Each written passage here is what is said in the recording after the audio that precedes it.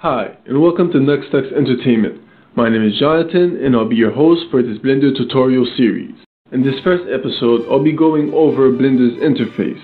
I won't be going into the functions, tools, or settings. I'll be sticking strictly to Blender's interface. Now, understanding how to use or how to navigate through Blender's interface is essential in learning how to use Blender efficiently. Now, as you can see, I'm using Blender 2.79, which is currently the latest version available, or at least the latest stable version. So when you first start Blender, this is typically what you should see. This little window here is the splash window. In it, we have some basic elements such as links to some of the Blender related websites. Also, we have the recent files list, which normally if you've started Blender for the first time, this area should be blank. And then we have this interaction drop down right here, which determines which shortcuts Blender will be working with. Now in this case, we have Blender's default shortcuts, 3D Studio Max, custom keys, and even Maya. In other words, you can choose the keyboard shortcut layout from the get-go on this splash screen. Also, you can enable and disable the splash screen by default at startup. Alright, now let's eliminate the splash screen by clicking anywhere outside of it.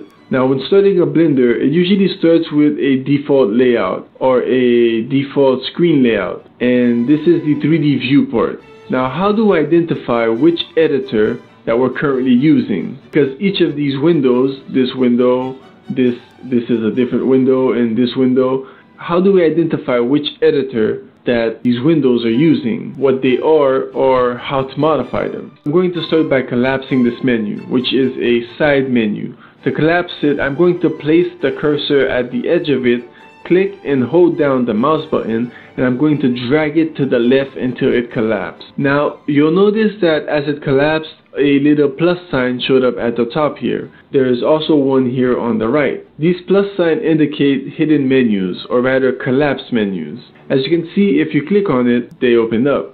Now to collapse them, simply click and drag the edge back in and it will collapse. Alright then, now how do you identify which editor that we're currently using?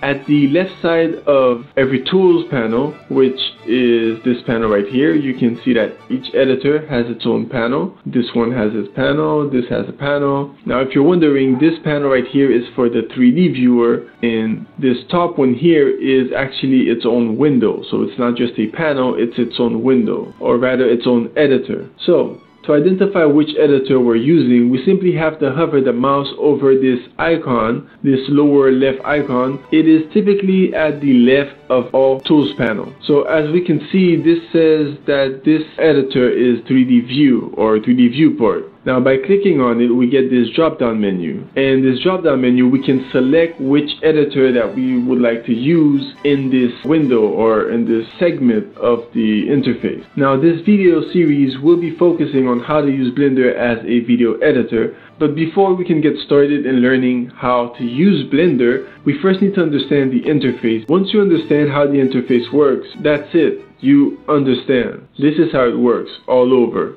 So this is the 3D space.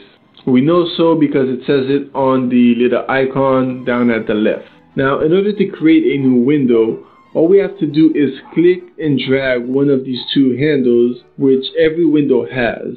Every editor window has two of these little handles, one at the top right and one at the lower left. Now to create new windows, you simply click and hold down the mouse button, drag it back in on the editor window. Now in order to collapse an editor window, drag out this handle over to this other window. There should be an arrow pointing towards the window that will collapse as such. Now in order to collapse two windows, they must be equal in length on the collapsing sides.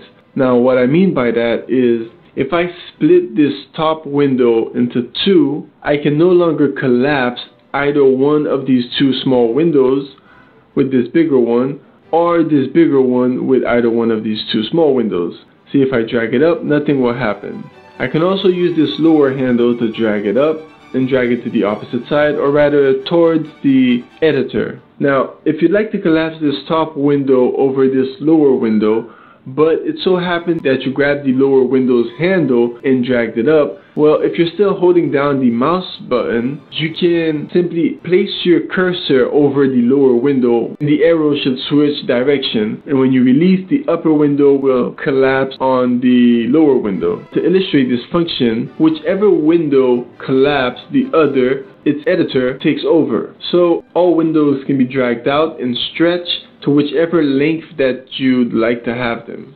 Now up here, slightly to the left, we have a panel that says default. Now this is the default window, which is typically the 3D viewer and is what Blender starts with. There's also a drop down menu, and this drop down menu gives you access to different layouts that have been pre-constructed to be optimal for the function that their title indicates. For example, motion tracking, this layout is supposedly optimal for motion tracking. We also have a scripting layout. And as we can see, it is different and it makes use of different editors. It is the same windows placed in different areas or disposed differently, and then you change the editor types.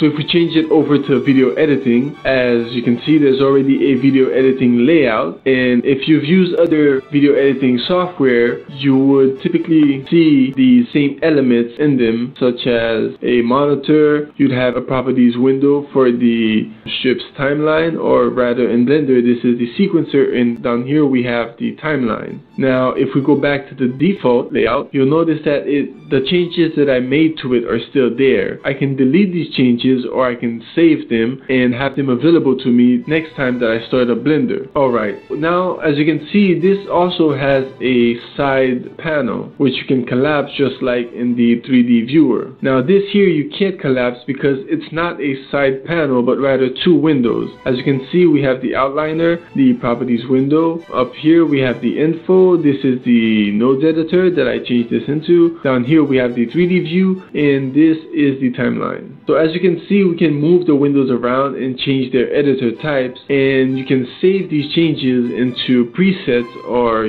layouts that you'll have available to you next time you start a Blender. Now next to the layouts drop down, we also have this other drop down which is not the same as the layouts. This is actually the scenes panel, which allows you to break your project in different scenes in a way, or different compartments or sections. I won't be getting into it, but just to let you know that this is not the same as the layout, and this is something you won't really be using unless it's a heavier project. Now next to it, we also have another drop down which controls which rendering mode that Blender will be using. Now I won't be getting too much into this, but this controls your render engine. In the meantime, this is on Blender Render, and I would recommend leaving it on Blender Render since we'll be using Blender as a video editor. So let me collapse the stop one. Now there are a few general rules in Blender, or rather universal keyboard shortcuts. Keyboard shortcuts that apply in just about any editor, or all editors.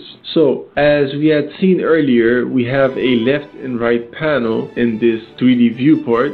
So you can access these panels by using the keyboard shortcuts T for the left and N for the right. Now of course you can change the keyboard shortcuts later in the settings, but the reason why I wanted to show you these two is because these are universal. Now if we change over to the video editing layout, this is the graph editor. Now with the mouse hovering over the graph editor, if I hit the N key, because as you can see there's a little plus sign up here, the menu pops out. So the N and T keys are universal, or rather general keyboard shortcuts when it comes to the side panels in Blender. Not all editors have the side panels available. Some of them actually only have the right panel, and some of them have no panels. But for all of those that do have panels, the N and T keys have the same function. They open up the side panels. Now, it is important to note that in Blender, the mouse cursor indicates which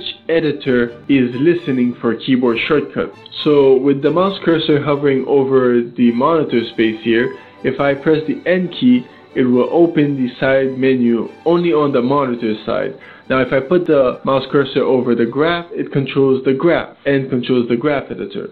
So the mouse cursor determines which area in Blender is currently listening for keyboard shortcuts, or for certain keyboard shortcuts. Now I keep going back to the default view, and there's a reason for that. When we'll be setting up Blender for video editing, we'll be deleting all of these 3D elements. So I'll do that real quick. To select all of them, I'll press A.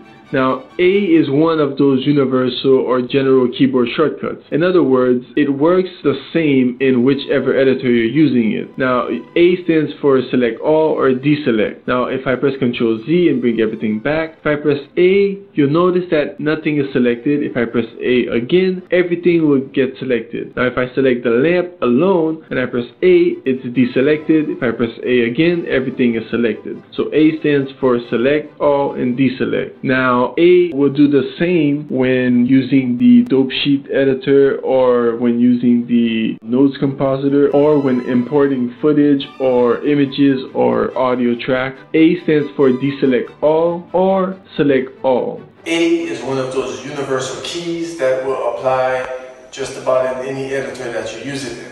That was it for today's video. Remember, this is about Blender's interface. Understanding how you navigate and how you use the interface is a big part in learning how to use Blender, or when learning how to use Blender. If you like this video, make sure to give it a thumbs up. If you didn't like it, there is a thumbs down option, but who clicks on that?